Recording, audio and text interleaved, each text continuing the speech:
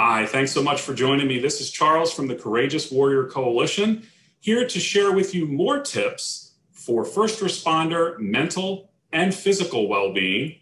This is Resiliency Tip Tuesday.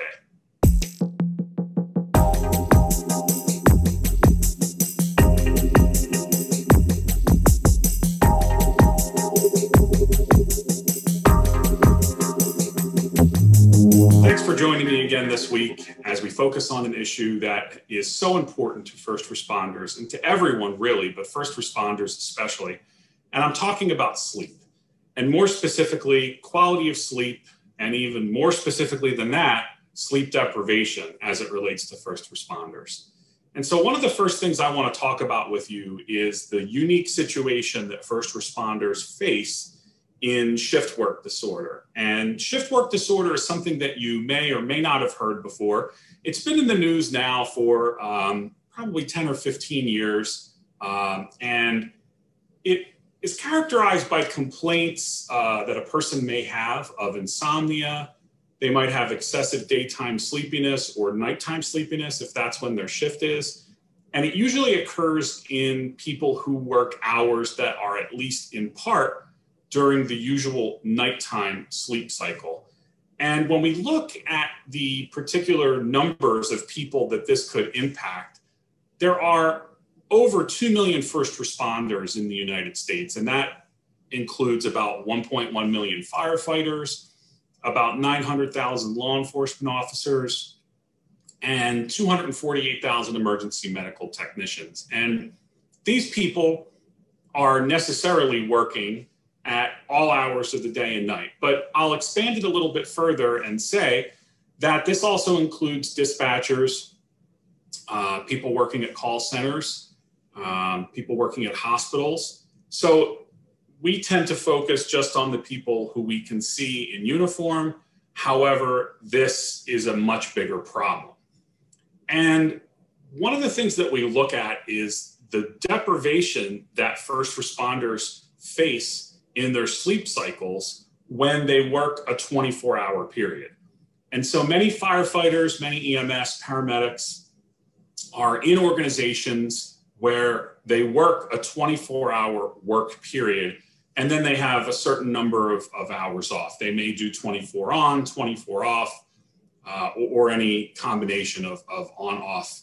But particularly the 24-hour on schedule becomes problematic because that schedule is supposed to allow for some amount of built-in rest time. And the problem becomes when that built-in rest time is interrupted by emergency calls, and the firefighters or paramedics or someone who's working overtime, perhaps you don't work a 24-hour shift, perhaps you work a 12-hour shift, and you're now on overtime and you are interrupting your normal sleep patterns.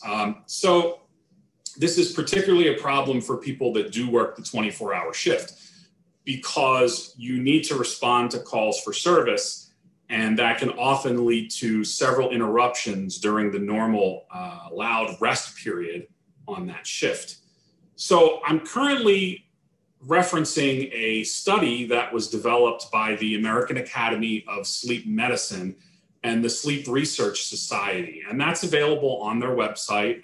If you want to search the web for it, it is very easy to find.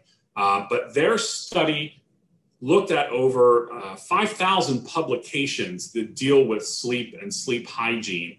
And they developed a consensus that adults should be sleeping 7 hours or more a night to promote optimal health, and that sleeping less than 7 hours per night is associated with many adverse health conditions, such as weight gain or obesity, diabetes, hypertension, heart disease, stroke, even things like depression, and increased risk of death from falling asleep at the wheel. So these are things that are very relevant to first responders. We certainly don't want people falling asleep at the wheel behind a several-ton fire truck, or people suffering from exhaustion that are trying to concentrate on driving an ill patient to the hospital with lights and sirens. These are things that sleeping less than 7 hours per night or having constant interruptions of your sleep cycle from calls lead to impaired performance, impaired concentration, and that, of course, is problematic when you're operating vehicles. When we look at the law enforcement side of things, you may be responding to a call for service and you're sleep deprived, and that may impair your cognitive functions to be able to react appropriately. It may impair your ability to respond with force to subdue a subject. These are all things that cut across all the different spectrums of first responders, regardless of what occupation that you're in. And we can see it's not a good situation to be in. I think that a lot of research has been done specifically on firefighters, though, because of the prevalence of the 24-hour work shift that firefighters have. In that same study done by the American Academy of Sleep Medicine, they took a look at 7,000 firefighters, and they showed that 37% of those firefighters screened positive for a sleep disorder. The most common sleep disorder was obstructive sleep apnea. And that's something that I was diagnosed with in my 20s and have worked with my whole life practically at this point. But more common are insomnia and shift work disorder and restless leg syndrome as well. Insomnia is something that I've also struggled with since I was a child. So these are things, sleep, this is a subject that I take very seriously, and I see how many of my brother and sister first responders are suffering from these things as well. The firefighters in this particular study who screened positive for these sleep disorders were more likely to report a motor vehicle crash on duty and off, falling asleep while driving, cardiovascular disease, depression, and just overall poor health status when they compared them against the group of firefighters who did not test positive for these various sleep disorders. When we look at one of the main causes of death for firefighters specifically is cardiovascular disease. And lack of sleep is shown to have a negative effect on the cardiovascular system as well. So that already increases a problematic issue in firefighters. When we look at the type of things that happen inside a firehouse as well, and every agency is a little bit different, but sometimes it's promoted to fall asleep on a lazy boy in the lounge or the squad room, and not to have a dedicated sleep space. And really, the suggestions that these experts in sleep medicine gave to the problem of sleep deprivation in first responders, specifically firefighters, were to make sure that they understood positive sleep hygiene. And they also gave them tips on caffeine use, what is good caffeine use versus what is negative caffeine use. And they also provided them with strategies to maximize napping. And this is something that can have a positive effect as well. So let's talk a little bit about each of those things. So sleep hygiene can be discussed as developing a positive schedule for your sleep. So if you do have a shift that requires you to stay on for 24 hours, hopefully you're being given a short period for rest breaks, and you're taking those rest breaks. They should not be in places where you're going to be frequently disrupted, like the main lounge room. There shouldn't be someone playing video games next to you. It should be in an area where you can be given a quiet space to actually rest. Napping is a great tool as long as you keep the duration of the naps to about 15 to 30 minutes. Generally, anything above 30 minutes, and the body begins to enter a deeper, more restorative sleep. That can be problematic if you get awakened in a deeper stage of sleep, because the body will not recover from that in as good of a way as a short nap. So one of the things that you can do is make sure that you're taking short nap breaks of no more than 30 minutes. That can be quite restorative. Take a couple of those, space them out if you can. Also make sure that you're using caffeine effectively. There's really no issue with using caffeine as long as you're not overutilizing it and you're not slamming a 6-pack of soda to try to stay awake all the time. You're not using stimulants and supplements to keep you awake. But a little bit of caffeine is certainly okay. That's what this study revealed.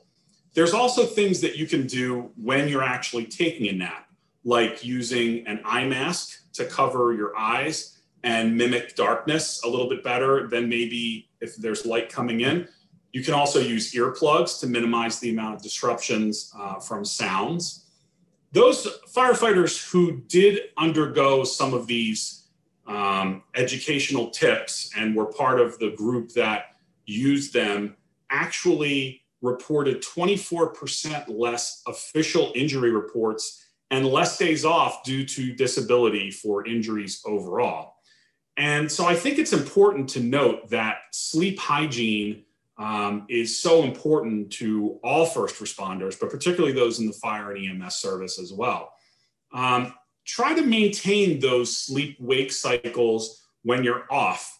Don't shift your sleep cycle from sleeping during the day when you're on and then sleeping at night when you're off, because that's going to throw off the delicate circadian rhythms that the body really relies on for its sleep-wake cycles. So try to keep those shift-wake cycles the same as your off-wake cycles.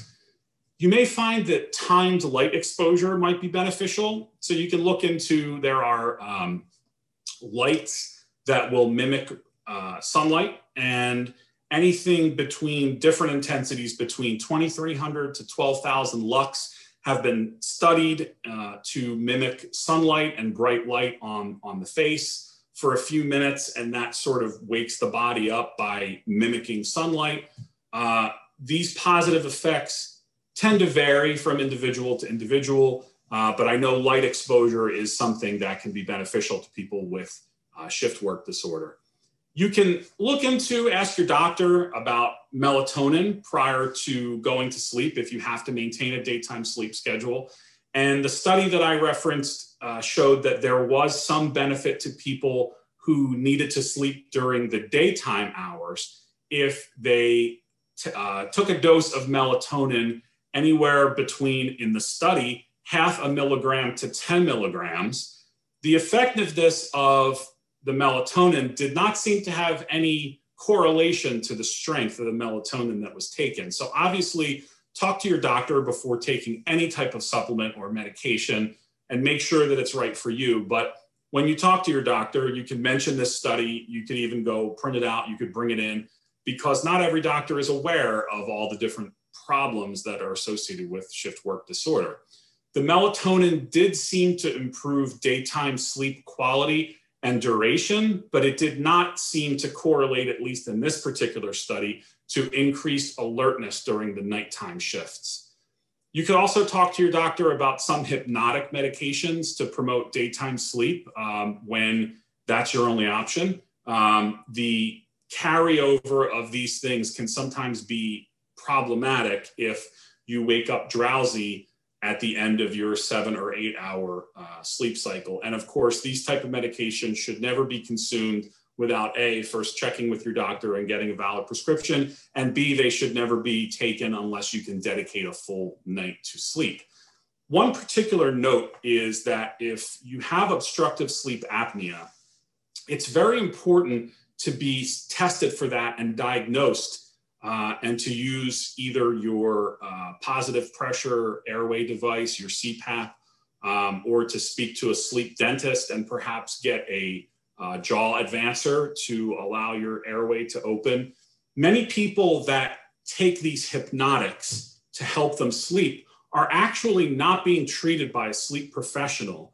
They're just taking these sleep medications and they're masking the bigger issue of obstructive sleep apnea or central sleep apnea. So you really need to have a sleep test done and speak to a sleep medicine doctor to make sure that you are having healthy sleep once you do fall asleep and that your airway is not being obstructed. Taking medications like hypnotics to help you sleep if you already have sleep apnea, it can really be a dangerous situation. And I'm sure that if you're a firefighter, if you're an EMT, paramedic, you already know what I'm talking about. You don't want your airway collapsing while you're asleep and then having heavy hypnotic drugs covering up those effects. That brings us to another issue of alcohol, and how alcohol is oftentimes thought of as something that's actually going to help with sleep. And many studies, not that particular one that I was referencing before, but many other studies have shown us that that's just not the case, that alcohol, when taken before bedtime, when consumed before bedtime, actually hurts the quality of our sleep. The brain needs to go through several different and distinct sleep cycles before it gets to REM, or rapid eye movement, where you're dreaming and where the real restoration of the brain takes place during sleep. And alcohol interrupts those cycles. It may shorten or lengthen the cycles, so you're not getting the correct amount of sleep that your body needs. So while we may feel like it's going to zonk us out, it's actually giving us less quality sleep. So definitely be careful if you're someone who is thinking that alcohol helps with sleep. And there's also certain stimulants, prescription stimulants, that you can take when you're in consultation with your doctor that may help, that are approved by the FDA to help people with shift work disorder. And if your doctor, you and your doctor choose that that's the method that you can take, then these things will help to increase your alertness during the day. There's some evidence to show that caffeine can help with alertness, but caffeine can also be overused, and you have to make sure that you're not overutilizing caffeine. So finding out what the right amount of caffeine for you is, I would definitely err on the side of caution with that, because people can overuse caffeine as a crutch when they're already exhausted. So I would encourage you to speak with your doctor if you're finding any of these things are problematic to you. And I also want to suggest another option for you that we here at the Courageous Warrior Coalition, we're all about providing solutions for mental and physical well-being for first responders. And one of the things that we offer is something that I've experienced myself and I've used myself with some of my sleep problems, and that's called Yoga Nidra. And Yoga Nidra is a meditative type of yoga that's performed while you're in a relaxed position, either reclined, laying down, seated in a recliner, and just in a comfortable position. And it takes you through a body scan to really identify where you can relax and where you can let go. And Yoga Nidra has been studied by the US military. They have incorporated Yoga Nidra into combat zones where soldiers and special forces operators need to be in peak alertness levels for an extended period of time. So this is certainly not something that you can do to replace sleep by any means, but you can certainly add it to your repertoire of things to address shift work disorder, because in the studies that the military conducted, Yoga Nidra was 30 minutes of Yoga Nidra was actually found to have the restorative benefits of about 3 hours of sleep on the body and the brain. So Yoga Nidra is definitely something that you can look into to incorporate a 30-minute guided relaxation. And if you fall asleep, that's okay too. It's not something that you have to concentrate on. The benefits are still there. But Yoga Nidra is something that I have experienced myself and have done it, have practiced it. And it's really something that I think that first responders could benefit from. Like I said, the military's already implemented it into a lot of combat situations where they understand that by the very nature of what's going on, sleep is going to be limited, and they need people to take a quick nap and then something where they can be alert and do Yoga Nidra, but still have some restorative benefits as well. So we at the Courageous Warrior Coalition have a couple Yoga Nidra videos as part of our video library that you could certainly check out and take advantage of. And I would certainly welcome you to take advantage of those, as well as all the other mindfulness and relaxation videos that we produce, which can be great things as you're trying to work your way down into sleep from a long shift or a stressful shift. So be sure to check out those things. They can be accessed through our website at courageouswarriorcoalition.org. You can also find us on YouTube by searching Courageous Warrior Coalition.